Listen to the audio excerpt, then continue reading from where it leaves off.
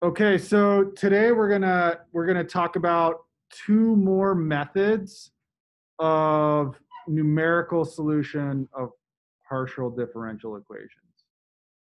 All right, and the first one that we're going to discuss is finite elements.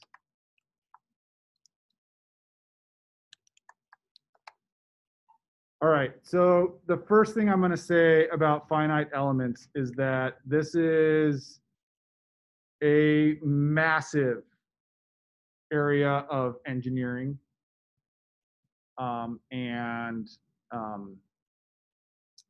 engineering analysis. And you can go get a PhD and have a long career in finite elements.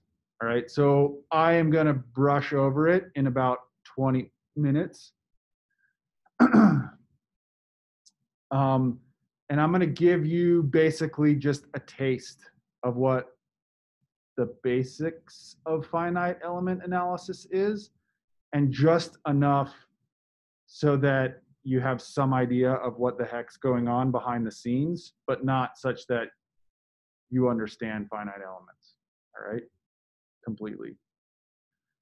Okay, so remember that for the first thing we did was develop some analytical solutions to partial differential equations, all right? And these were solutions that solved our partial differential equation subject to the boundary conditions and initial conditions that we set forth, all right? So the one analytical solution that we've talked about was the analytical solution for a step change in head for a one-dimensional infinite aquifer where on one side the head automatically changed at time 0, right?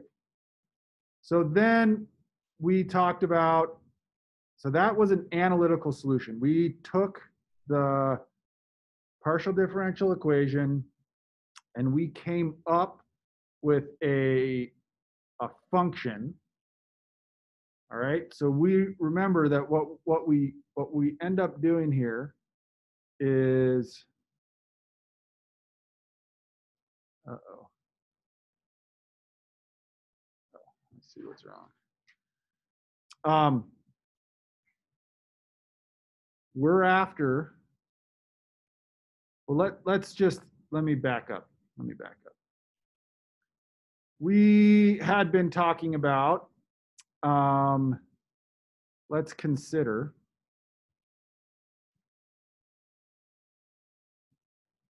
one-dimensional heterogeneous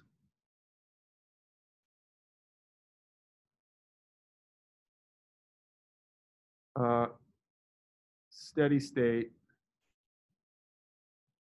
groundwater flow equation. All right, so our PDE for this case would look something like this. We'd have the partial derivative d dx.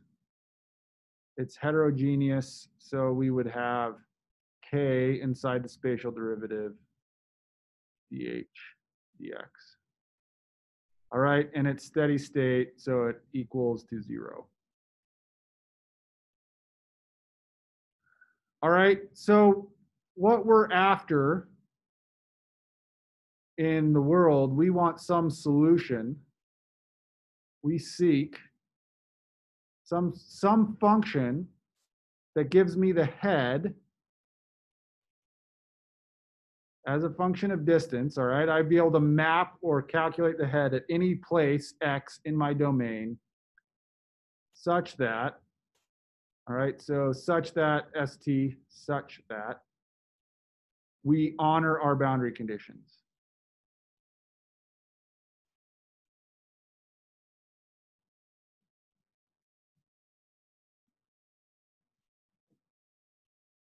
All right, so in general, when we're solving a PDE, that's what we're after. We're after some function that allows us to calculate head at any place in space or time, all right, such that we honor any initial conditions and boundary conditions.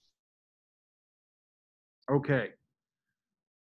So the first thing he did is derive an analytical solution to one of these kinds of equations. And that's where we came up with a functional form for h of x that fit this statement, that the partial derivative with respect to x of k times the partial derivative of h with respect to x, all right, was equal to the partial derivative with respect to time of head, all right, and subject to the boundary conditions and initial conditions. All right, that was our analytical solution. Then we said, you know, you can only find these analytical solutions in very rare cases.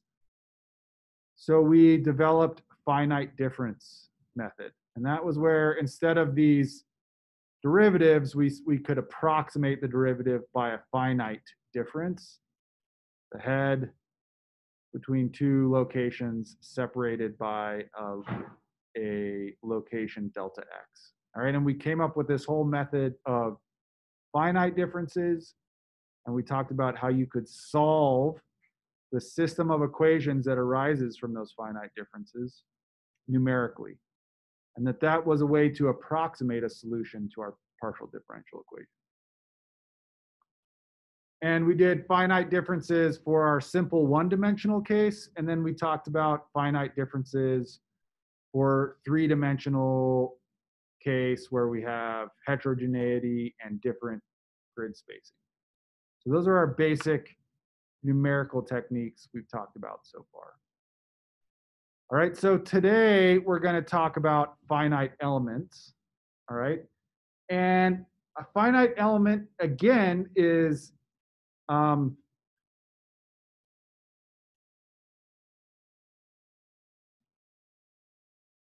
the finite element method is another way to approximate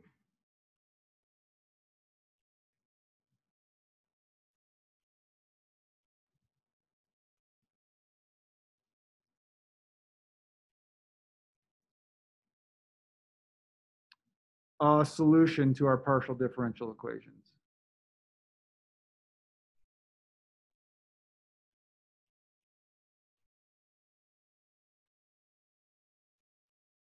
All right, but it is fundamentally from the very beginning different than finite differences.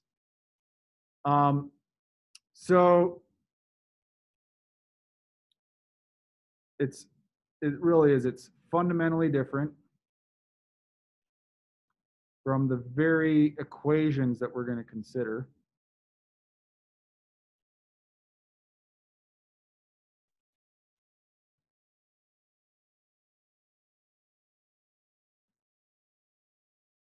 Than finite differences, and it has, that comes with it some advantages and some disadvantages. But the primary advantage, and the reason why finite element is probably one of the more robust areas of computational engineering that there is that allows, the fundamental thing it does is it allows estimation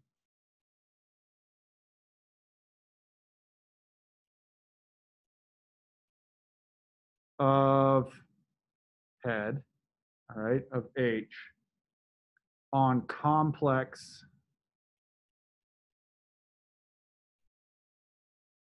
three-dimensional geometries.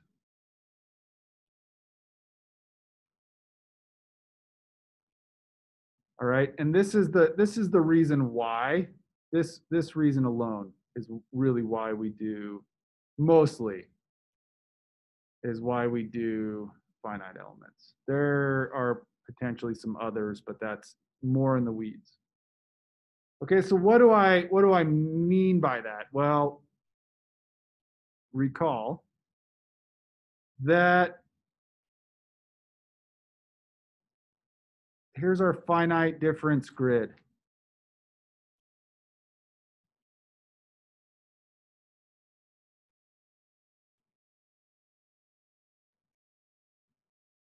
And recall that when we're doing finite differences, we're breaking the world up into this series of blocks.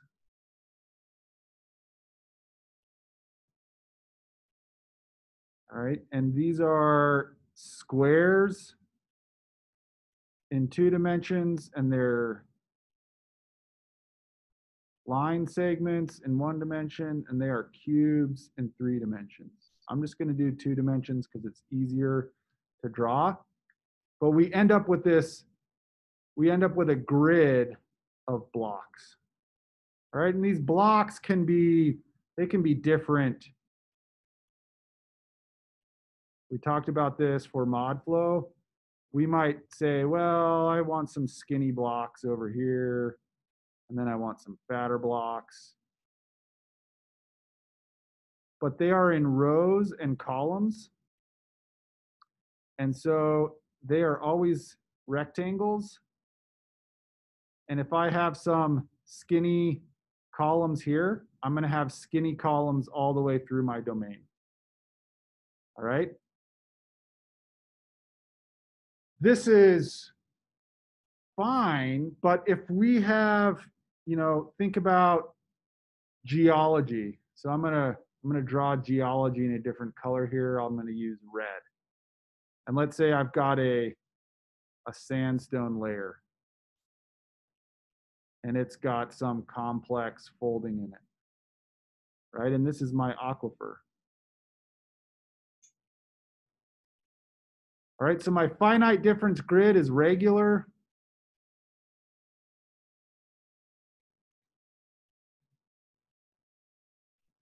All right, and my real world geometry is definitely irregular, right? It's got all kinds of different geometry to it. All right, and in a finite difference grid where my world is all these blocks, it's really hard for them to mesh up with curving boundaries.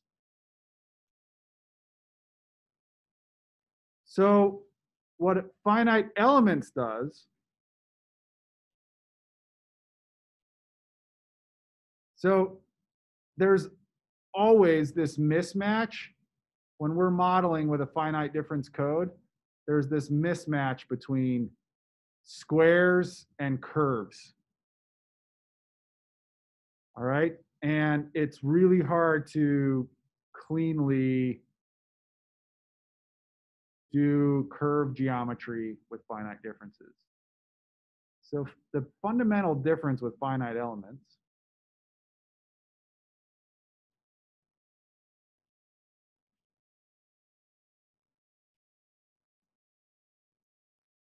I'm going to now, I'm going to draw my curving sandstone again to start off with. All right, so here, you know, this again is my real world. But in finite elements in 2 dimensions, our grid look like triangles. All right, and these triangles allow me to very well approximate real geometry.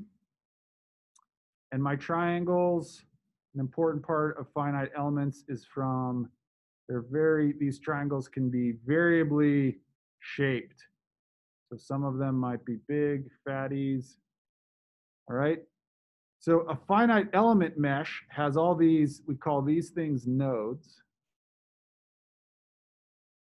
So these are nodes. And a series of nodes defines an element.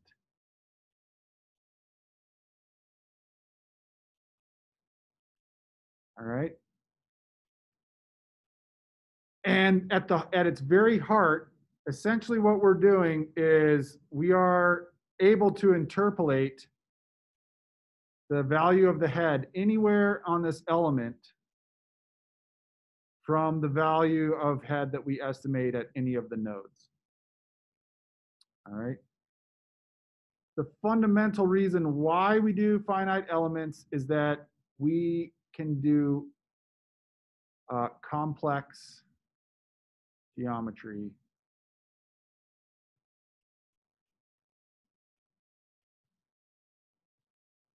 because our elements are triangles, and so it's much easier to have it conform to these curves. All right, so this is the fundamental reason why we do finite elements. We can make these as an example, like if we have really curvy things, the lines that connect these two nodes, they don't have to be a straight line, they can be a curve. There's all kinds of fancy stuff we can do with these finite elements. But the bottom line is, as groundwater hydrologists, the really nice thing is, for our really complicated subsurface geometry, finite elements allow us to accurately sort of mesh that.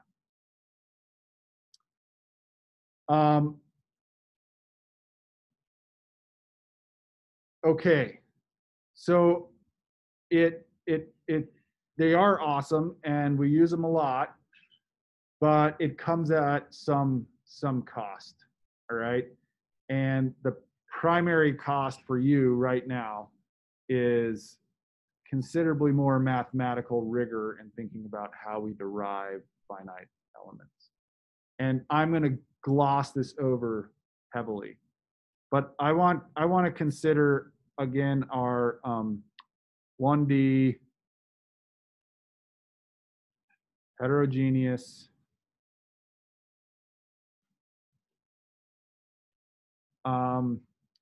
groundwater flow equation. But I'm going to add something. I'm going to add with like recharge or with a source or sink.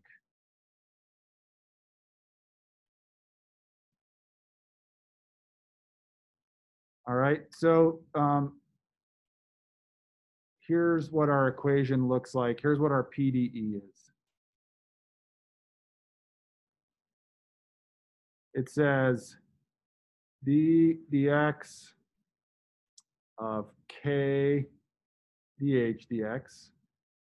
All right, one-dimensional heterogeneous groundwater flow plus some source, f of x, all right? And this source could be anything. It could be recharge into our aquifer. It could be a well, all right? We're free to define what the function f of x is. So if it was recharge, like constant recharge across the aquifer, f of x would be a constant, all right, equal to some value, all right?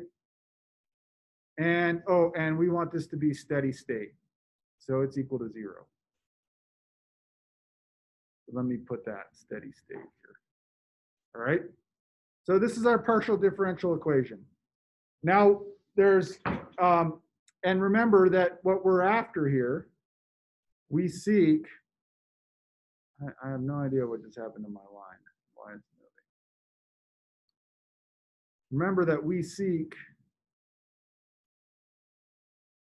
some solution h of x that conforms to our equation and given our boundary conditions. All right. We just are restating what I stated already.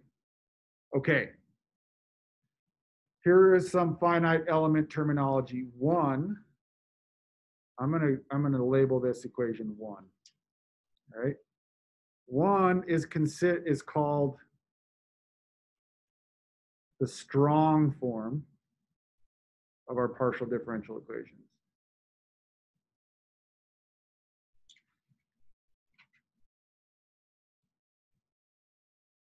And there's some mathematical reason for why we call it the strong form. The basic reason is because we're requiring that our solution be differentiable at each, that our equation includes these derivatives at each point. All right, and it makes it the statement and the solution very specific. All right.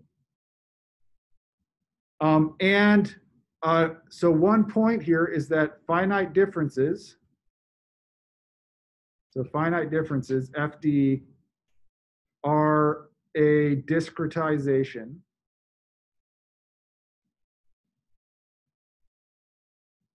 all right, of 1.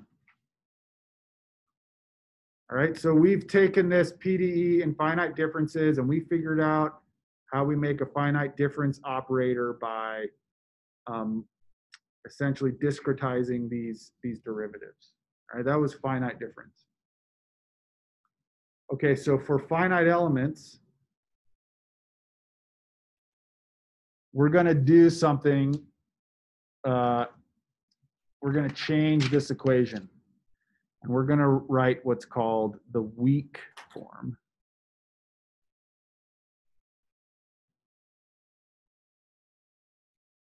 Of 1.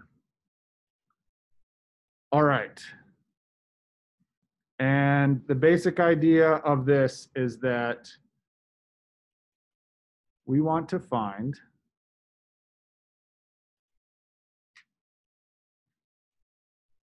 first of all, actually, let me back up a little bit.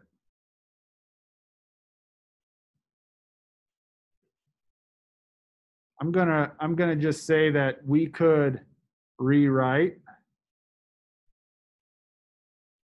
1 using Darcy's law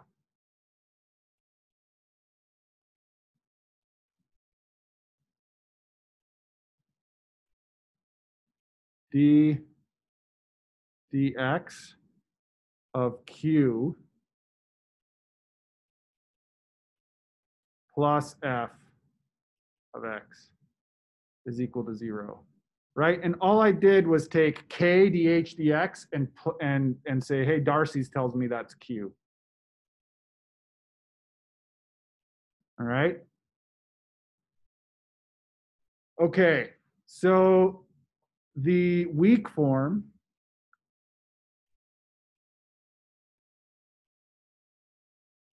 is we're going to we want to find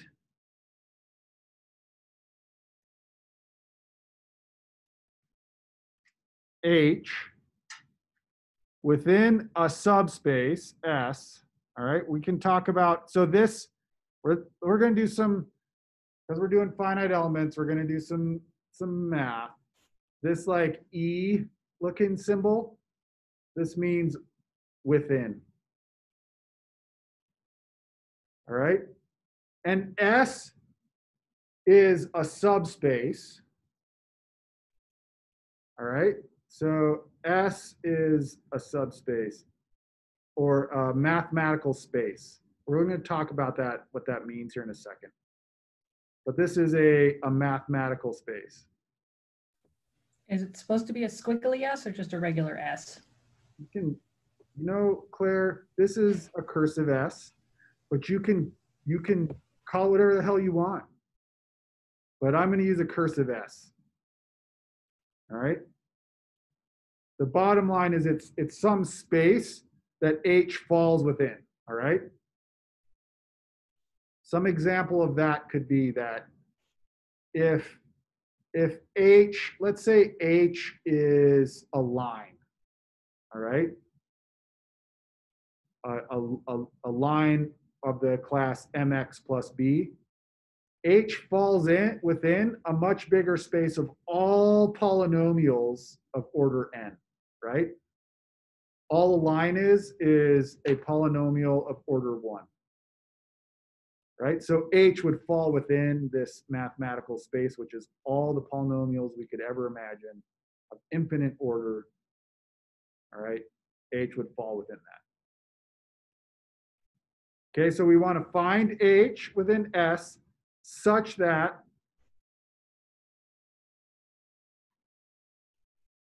all right, for all, so I'm going to introduce another notation. This is for all.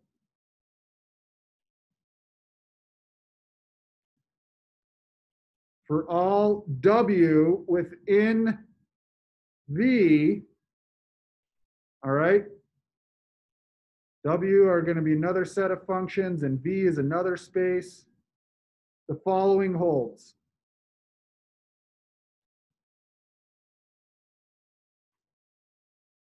The integral from 0 to L of dw dx q dx is equal to the integral from 0 to L of w f dx. Okay. This is called the weak form. Number 2 is the weak form. There's 2 important things that we've done. It's now we've integrated over the entire length. That's why it's called the weak form. We've just said that the equations only need to be equal over the full integrated length. All right. And we've multiplied by this function, this set of functions, or this function w. So w we're going to call some nomenclature. It's called a weighting function.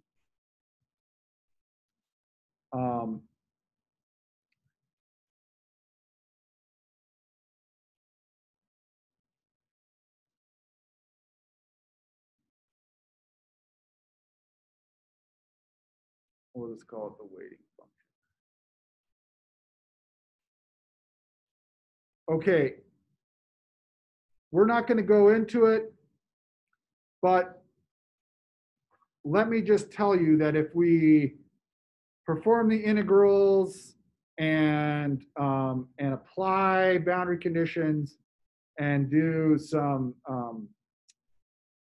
we integrate by parts and we apply boundary conditions, we can show that the weak form and the strong form of these 2 equations are definitely the same thing.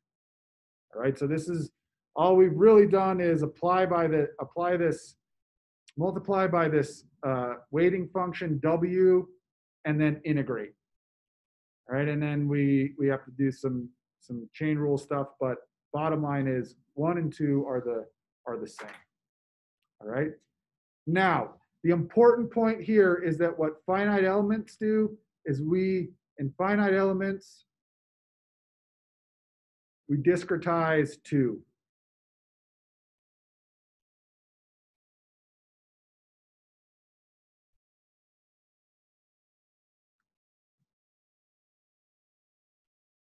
And not 1. All right. So in finite elements, we're working with this other flavor of our partial differential equation. All right.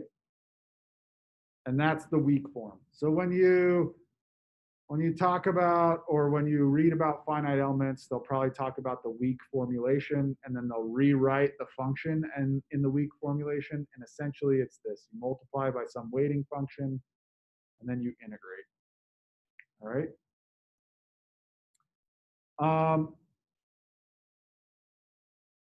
Okay.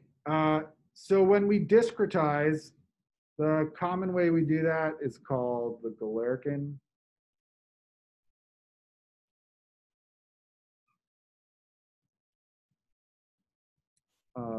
approximation.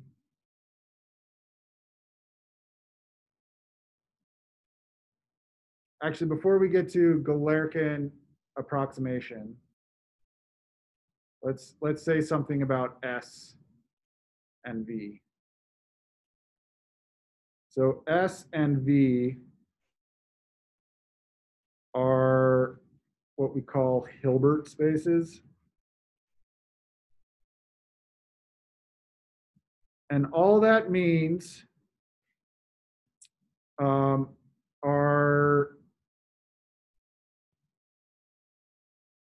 they are infinitely, actually before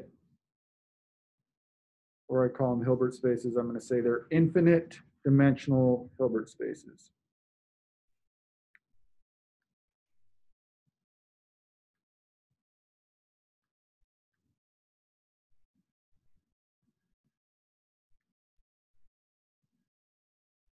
And what do I mean when I say that?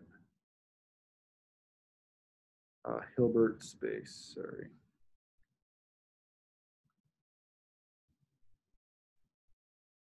Well, what that means is that a Hilbert space is bounded. It means that like this space has boundaries. What is happening?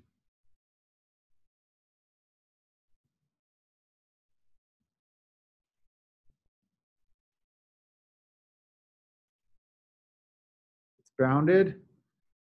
And there's a concept where you can measure distance between entities.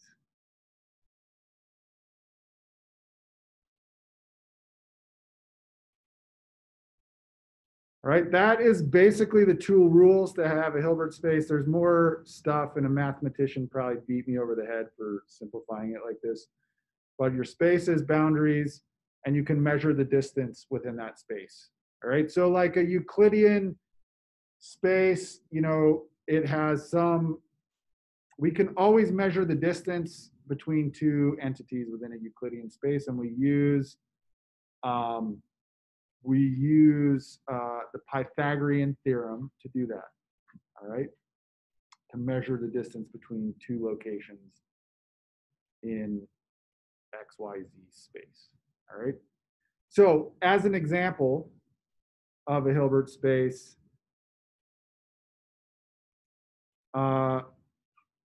one space could be the space, I'm going to call it P to the N, all right? This is the space bounded, or the space of all polynomials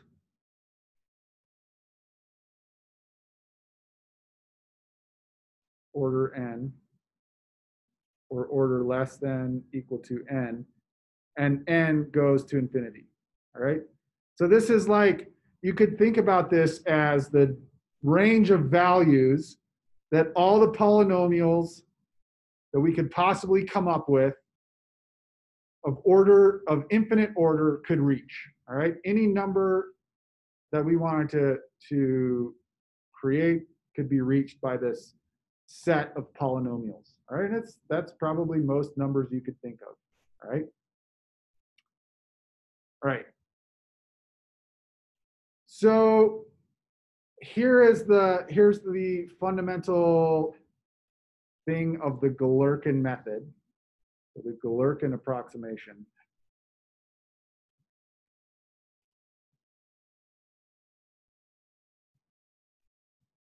Is to say, okay, I know the weak form holds if I consider this like infinite dimensional space and every polynomial that exists, you know, and when I do that, I know that 1 and 2 are equal. But what I want to say is that I can't consider all of those different functions. And so I'm going to consider a subspace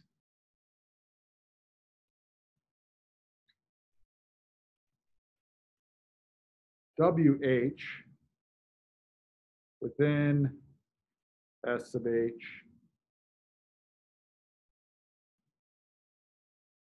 and S sub H is a subset of S.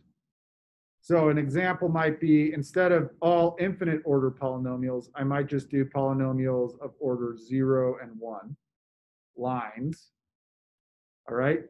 And those fall within this space of all polynomials that I could ever think of. So this is the guts. This is the guts of the finite element discretization. We're just going to consider, we're going to say that I'm going to approximate my solution of 2 by only considering polynomials, say, of a smaller order. And I'm also going to consider then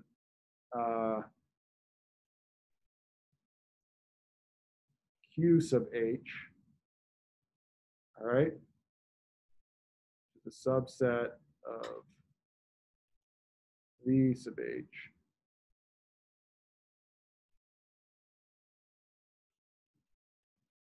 All right, Q sub H is my sort of my solutions for the groundwater flux, and they are now in this subspace of V where my solution lives, all right? And it's a truncated subspace. So it's not, this approximation is important. It adds error. It says these WHs and Q sub H's are not, 2 is not exactly equal to 1 anymore. 2 is just approximately equal to 1. The weak form is just approximately equal to the strong form.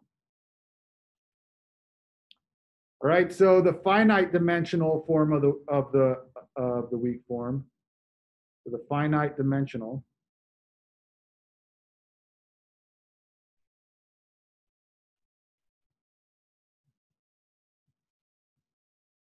is the integral from 0 to L. My weighting functions now come from this smaller space WH, the WH dx Q sub H.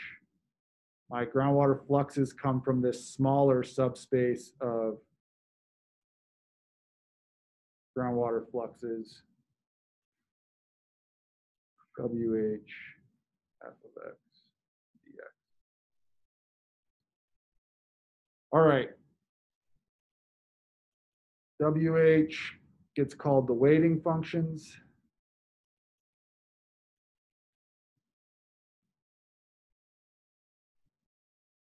And Q sub H we call our trial solutions.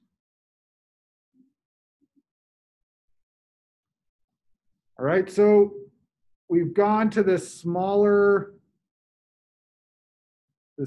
subspace, and we're going to do one more. Both of these are finite dimensional.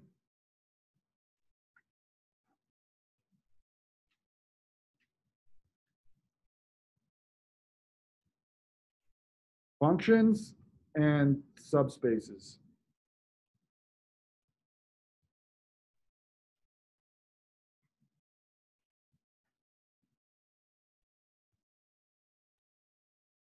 All right.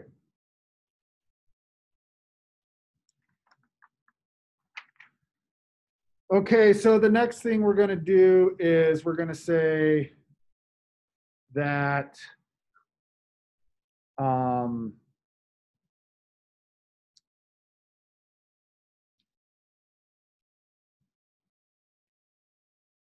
we're going to break. Let me label this 3. So this is our finite dimensional form of the weak form.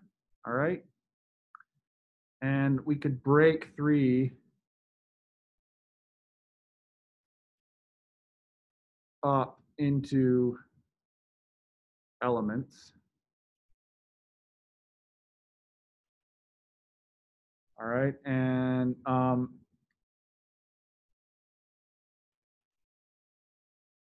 we're gonna write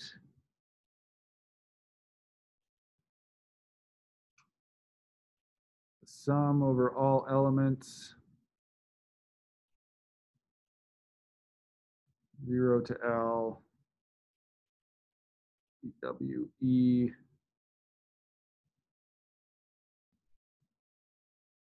dx Q H E dx. And I'll try and give some intuition on this in just a sec. WEH of x dx. All right, what we're saying is now that if we had some function we were trying to approximate, so remember we were like seeking, let's say, some function h of x, and it looks whatever, it looks something like this. We're gonna break x up into a bunch of nodes, elements. So these elements we'll call omega. So these are my nodes, these are my elements. All right, the element is the difference between these two nodes. And we're basically looking to come up with this series of basis functions that give us the head at each one of these locations, and it's the interpolation by summing these basis functions from node to node.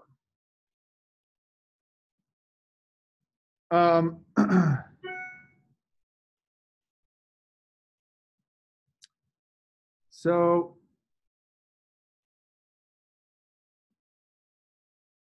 I can think of at any point here in this element, I could think of the value of the head right here as the sum of coming from some value from this node, right? This would be node, let's say called 1 and node 2, and this is element 1. It would be the sum of some contribution from this node plus the sum of some contribution from this node. I would add those two together and I'd get the value of H at this point. I'll call this one green. All right, so I'm adding this green bit plus this blue bit, and I get the head here. All right, and I can write that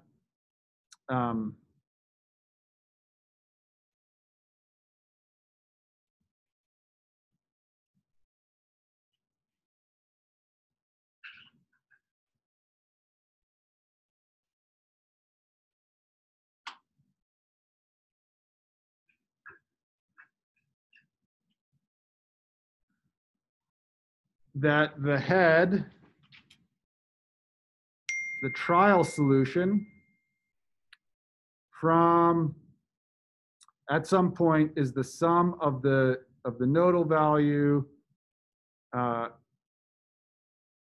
each node that creates the element. So here there's two nodes in an element. We just sum over those two nodes. This D is the distance between the nodes. All right. And we come up here and we get the value of our trial solution. All you really need to know is that this is another way, it's just a way of interpolating between the two nodes. And here we've just assumed that they're straight lines. All right. And I can do the same thing for the weighting functions. All right. I can say the weighting functions are a series of straight lines. All right.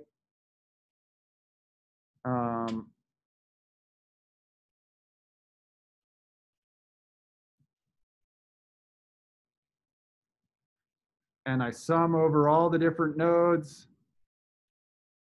I'm going to have a different, I'm going to label my distance differently because I don't want to do the same.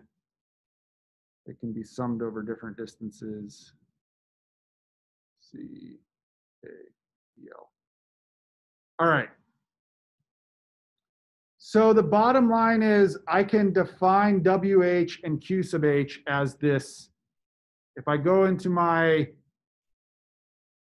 weak form, I can plug in these linear interpolations and I can put them in here. And I can put this guy in here for my weighting functions. All right. Okay. And this gets really messy and we are not going to get into it. But bottom line is you can do a bunch of transforms. Well, it's mostly just bookkeeping. All right. And then you make a matrix and some vectors. So a bunch of bookkeeping later.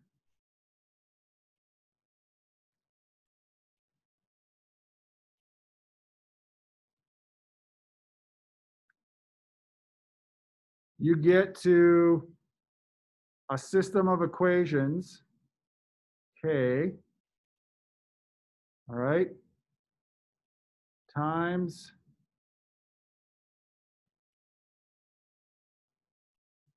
D is equal to F, all right?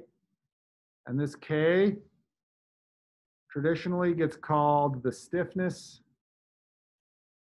matrix.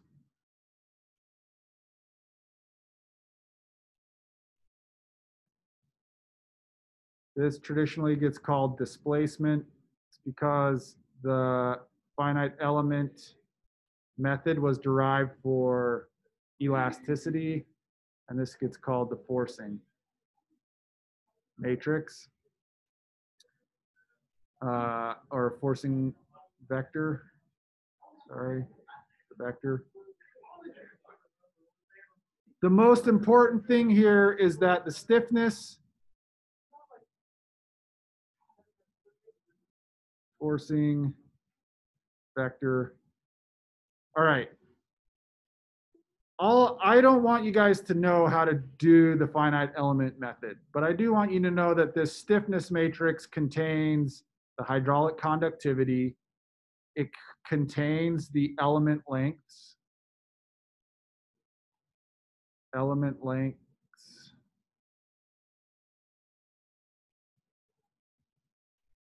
All right. This is essentially our heads at nodes. All right. And this would be our forcing function. It includes boundary conditions and sources or sinks. All right. And just like in our finite difference method, we're going to solve for heads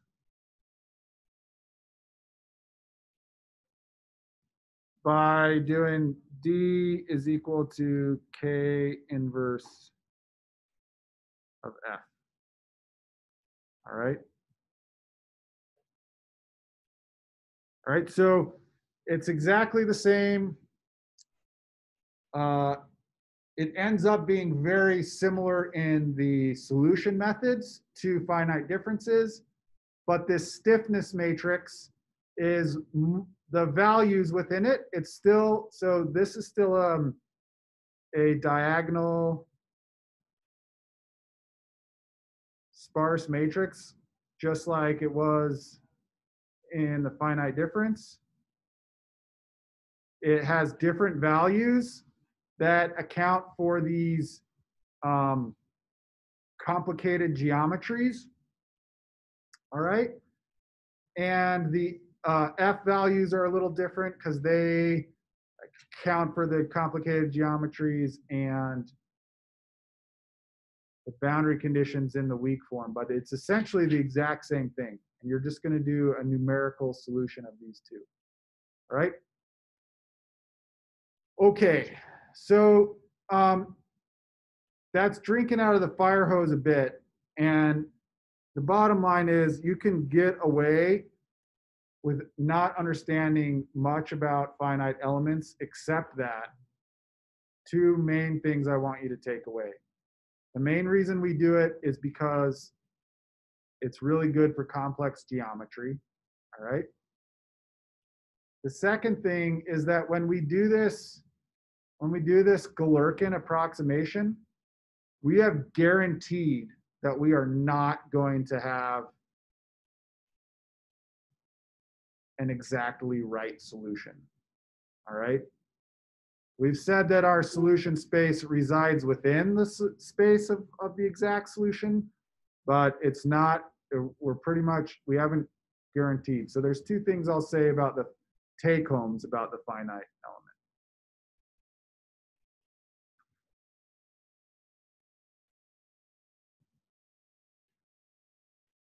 Really good for complex geometry.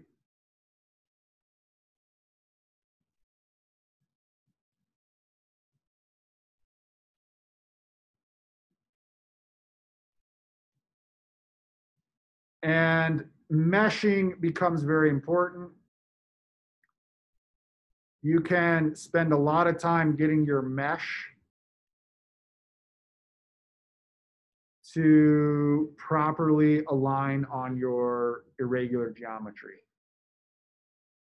And in fact, you know, there are people who get their PhD just in how you come up with the best meshes for finite elements, all right? But it's really good for complex geometry. I would say the equation that you're approximating an equation that approximates your PDE. All right, so the chances are higher for more error.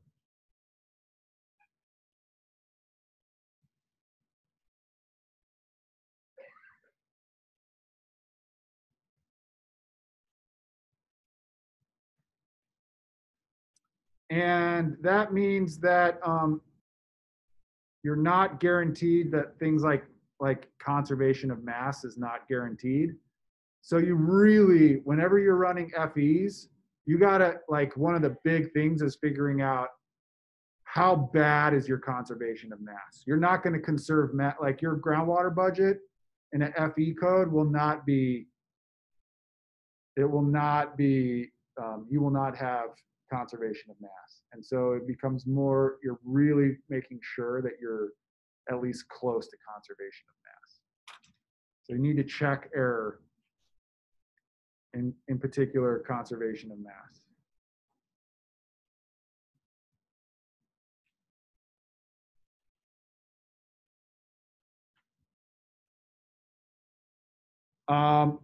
All right, and then finally some codes that you'll hear about in groundwater at least. B-flow, FEM water, COMSOL. These are all, COMSOL is really a generic finite element simulator, but these are all finite element codes that get used a lot in groundwater simulation. And for example, COMSOL is used in many other kinds of simulation of other partial differential equations.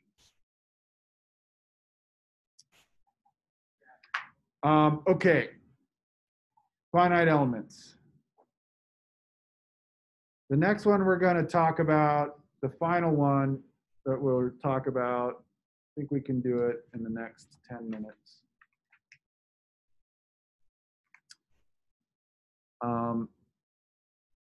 The next very common method is called finite volume.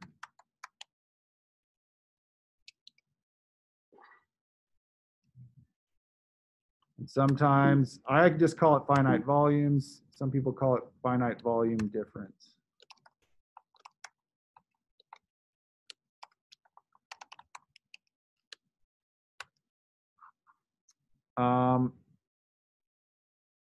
All right, and in the finite volume difference, we're just going to consider like I'm going to try and draw some kind of random volume here. And the point here is that this volume is arbitrarily shaped. So this is A1. This face has area A1. This face has area A2. All right, this face has area A3. And this is A4. All right, so I have this just whatever. It's a random element. We'll call this cell. These are called cells. So this is a cell of arbitrary geometry. And we're just going to call this cell N. All right. Okay, so here's the fundamental thing with finite volume.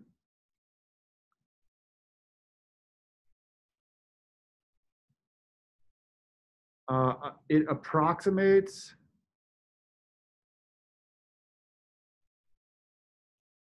the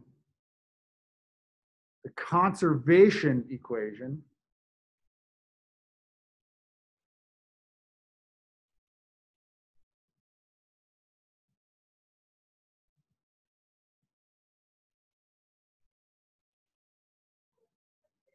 that we used to derive, say, our PDE.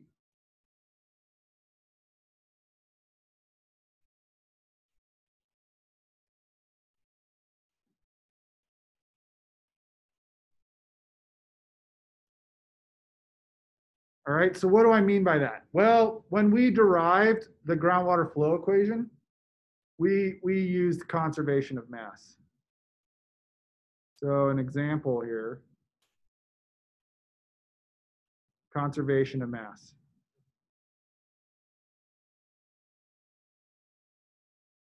Right, and we use that to derive our groundwater flow equation.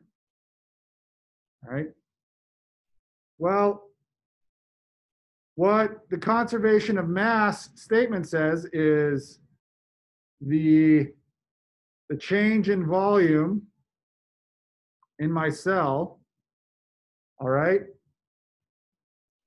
is equal to the mass in minus the mass out. So really simply, mass in minus mass out is equal to my volume change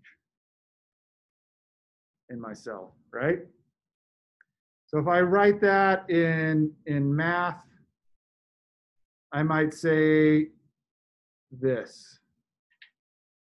The integral over my whole surface of my cube, all right? That means for every little surface element here,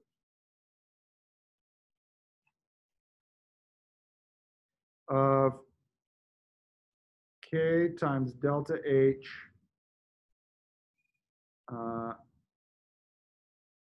N dot N ds.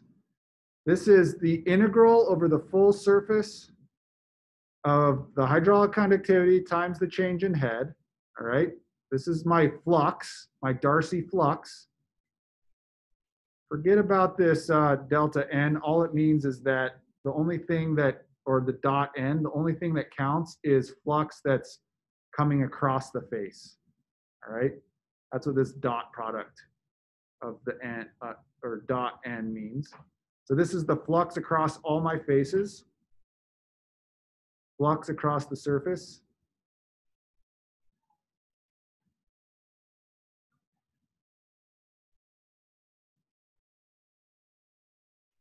All right, is equal to the change in volume, SS V dH dt. This is volume change in my cell.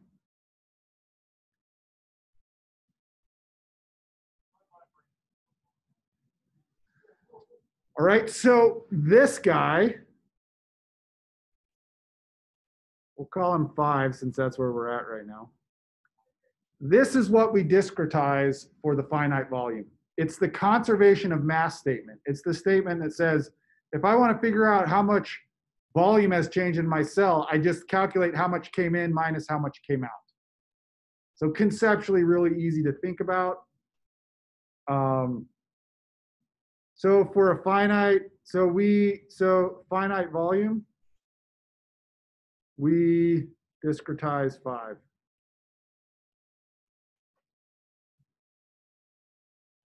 All right, and we say for a finite number of cells,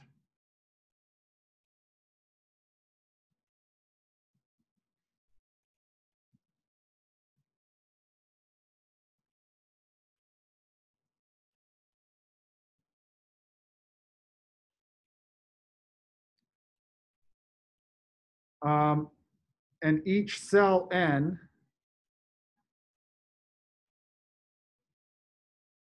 has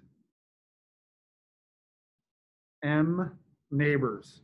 All right, so if we were to look at this cell up here, you know, it would have to have some neighboring cell on this side, on this face, some neighboring cell on this face. You know, so there's m of these neighboring cells adjoining this one cell. All right, has m neighbors.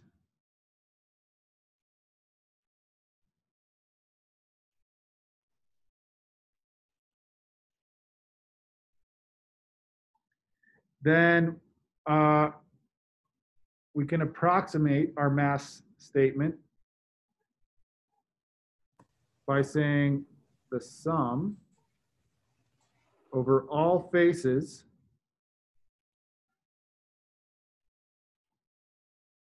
all right, for all of my faces, it's the conductivity. We'll talk about what that is. The conductance, C, Nm times the change in head between the two elements.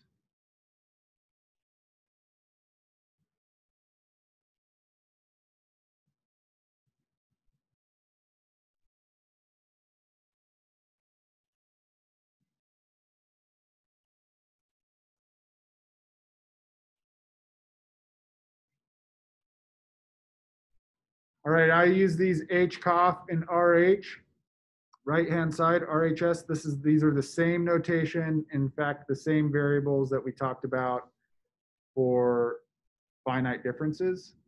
This one is essentially storage in the cell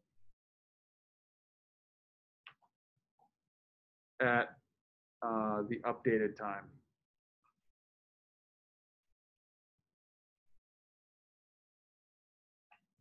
This is storage in cell at the current time.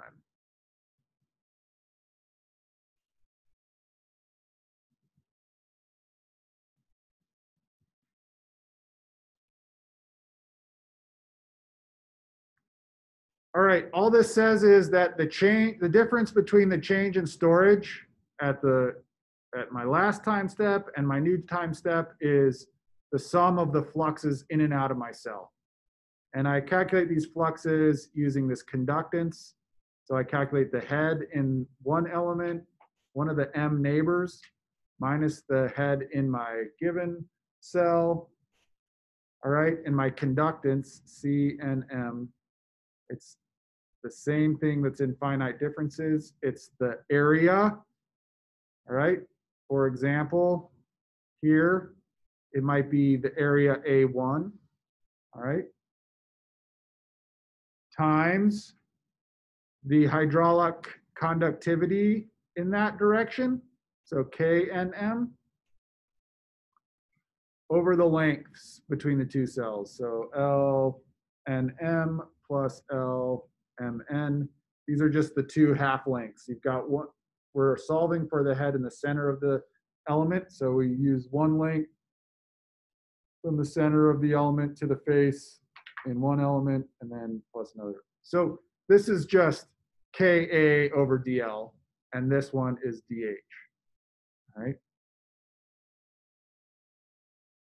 Okay, so that's finite volume in a nutshell. It's really pretty straightforward. You're just summing all the fluxes in and out.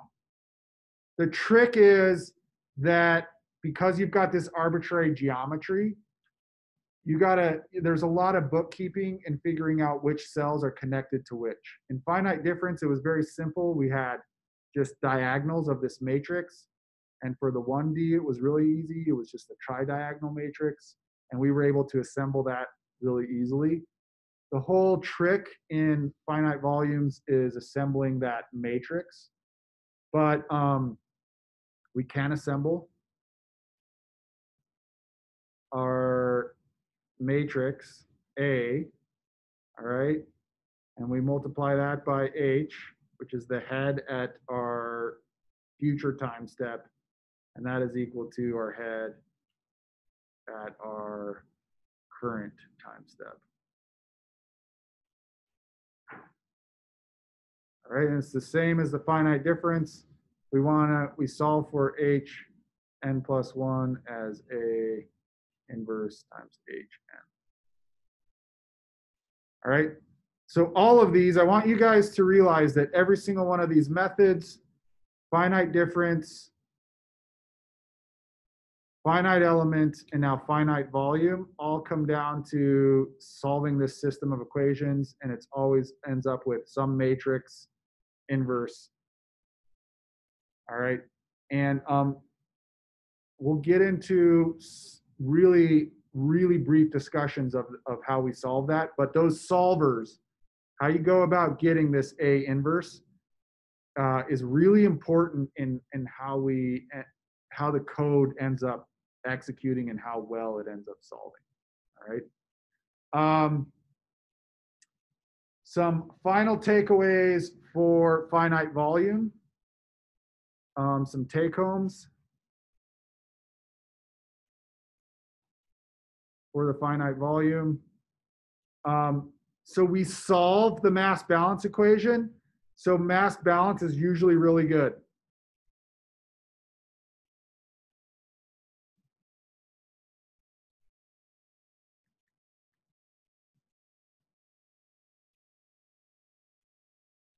So unlike finite element, where we don't know whether conservation of mass is not guaranteed in finite element, conservation of mass is pretty much guaranteed in finite volume.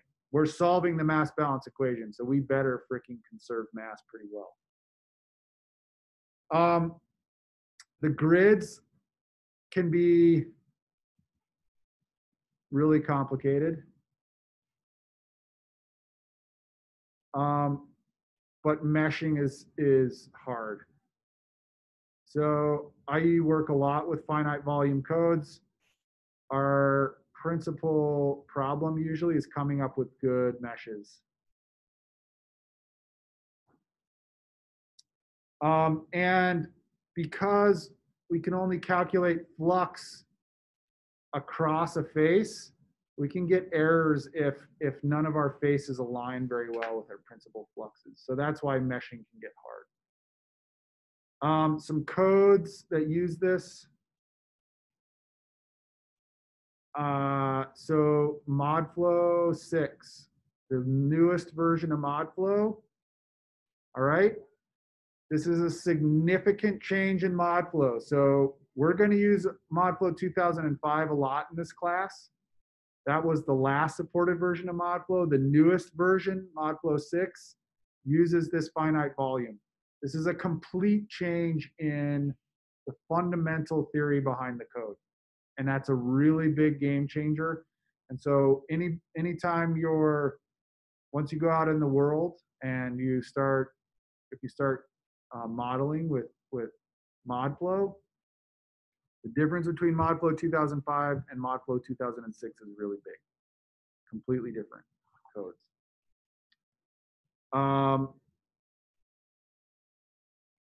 The code that I use a lot in my group, pflowtran, all right, that's a finite volume. Another big multi-physics reactive transport, thermal transport code, TUF2. All right, these are all finite volume codes. Okay, so the main take homes out of all this talk of solvers or of different numerical approximations is I'm not going to ask you to derive a finite element solution on your own. And I'm not going to ask you to derive a finite volume. But conceptually, it's important to understand why we might use the different methods, why we might pick a finite element code, say FemWater, and what are the advantages and disadvantages of it. So we might, if we have a really complicated geometry, we might want to pick a finite element code. But we better be sure that we're conserving mass. If finite differences are very conceptually easy to think about, they're easy to mesh. but they're not, those meshes are not going to be very realistic in terms of complicated geometries. All right, so each one of these has an advantage. Each one has a disadvantage, and you just got to kind of pick. But most importantly is when you're using a code, to understand the methodology and what the implications are for that given numerical solution technique. And then finally, we'll get into this later, but all of these codes require us to do this inversion, this A inverse thing. And this is, they all require these solution methods. And as you go on in your modeling career, it's figuring out how to tune that solver to make sure it converges and make sure that your code is running good becomes an important thing. We won't get into that today, but we'll get into it later. Okay. With that, I'm going to stop my lecture on other methods of numerical solution and figure out how to stop recording.